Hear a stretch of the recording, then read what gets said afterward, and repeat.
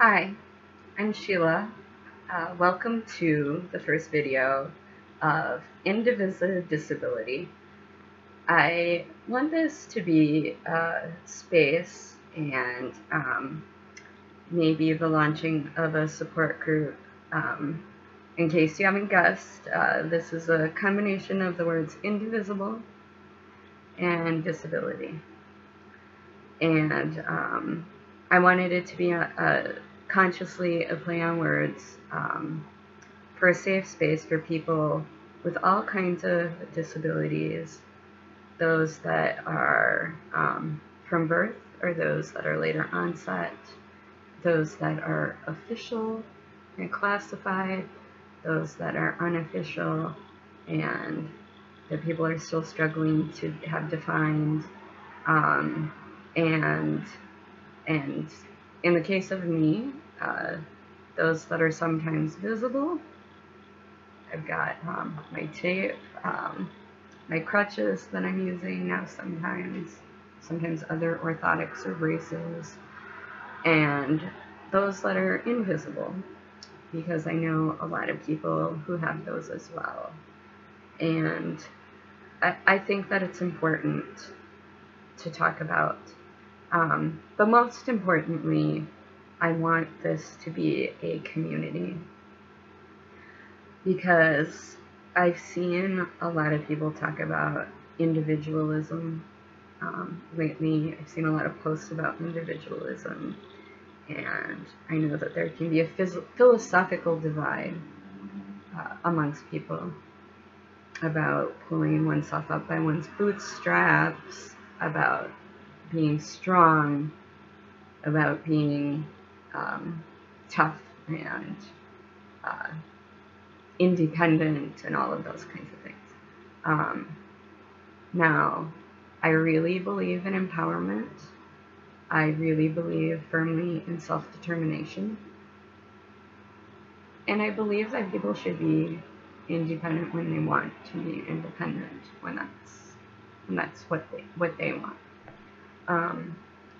But I think that as a society and just as a world, that people, that we need each other to survive.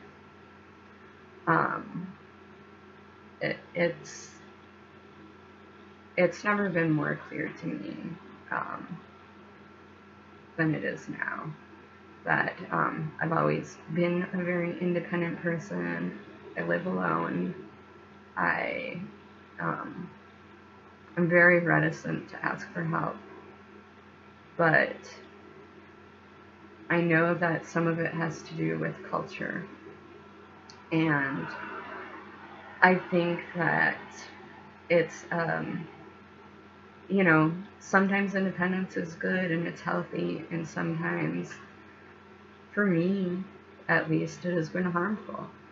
And there are times when that rugged individualism has really hurt me and has harmed me. And there are times when I waited too long to ask for help and to ask for people to help me. Or, times when maybe I did ask for help, but people haven't always come, and that can make it hard too, that interaction. But I think that we need a community. So, this is for people of all walks of life, and also welcome for allies, for people who care, for people who want to be helpful, who want to learn. I know that sometimes, there's that saying, the road to hell is paved with good intentions. And I know why that saying exists, because I know that sometimes people have very good intentions and they really want to fix things. They really want to say, well, why don't you just? And I'm a firm believer that there aren't very many statements, if any, that are good that start with "why don't you just?" Maybe there are. Maybe you can leave that in the comments. But I I think that very few problems are solved that way, especially when it comes to disability. But I think that those who are open to listening, learning, who want to become allies, I think that we're such a diverse group of people. Just a little bit about me. I'm 38 years old. I first, well, I've had problems since I was a child, and a lot of my problems are genetic. But what I like to say is, for all intents and purposes, I didn't have these genetic disorders until I was diagnosed, because that's how I was seen and that's how I was treated. I was seen as a perfectly healthy, normal human being who just happened to have a bunch of injuries and chronic problems, and maybe was a hypochondriac or something, because they couldn't find out why they had these problems. But I have Ehlers-Danlos syndrome. I was diagnosed in 2014 with that.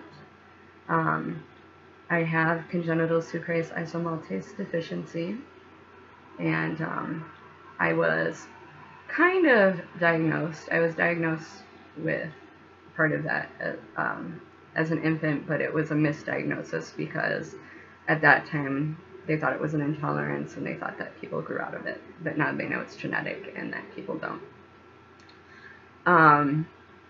So I didn't find out until this year that I have that, and it's changed a lot of things for me to know.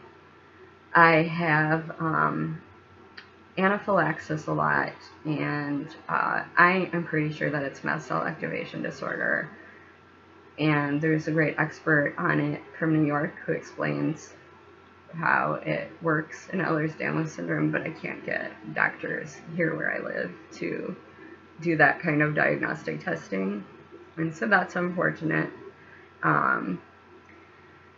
And I have migraines and a few other issues, but you know, it's all led to me having a disability and not being able now to work full time, and also having some issues with being able to do some of the things that I love doing, and I would love that to change, but I don't know if it will or not, and it's a challenge. It's always a challenge. But one of the things that gives me meaning is to run some support groups. So I run some support groups on regenerative medicine, including prolotherapy, platelet-rich plasma, and on stem cell and things like that. And I like to do support groups from both sides, from both the researcher slash doctor slash healthcare professional side of things, and then support groups that are protected for patients, so that patients can candidly have discussions about doctors and stuff like that, because I think that that's important. And then I'm also involved highly with some support groups related to Ehlers-Danlos syndrome, but also some general disability stuff too. And I think it's all important. And I love to be part of the community, and I'm trying to continue to be part of the community, part of the healthcare community, talking with a lot of community leaders, trying to make things better around me. And I hope to be able to continue to do that until I can't any longer. So that's me in a nutshell. That's the group in a nutshell. The video in a nutshell. I hope that people will comment and are welcome here. Thanks for watching.